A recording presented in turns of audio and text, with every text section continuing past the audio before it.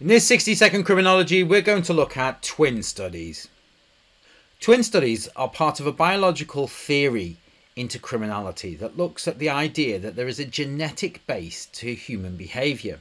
Twin studies are used because monozygotic or identical twins will share 100% of their DNA, whereas dizygotic or non-identical twins will share 50% of their DNA.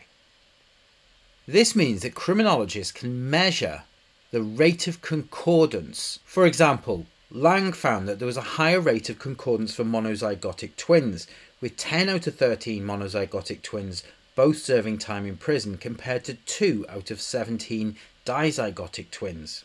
Later Danish studies studied nearly 4,000 twin pairs and found concordance rates of 35% for monozygotic twins, which suggests that there is a genetic basis for criminal behaviour.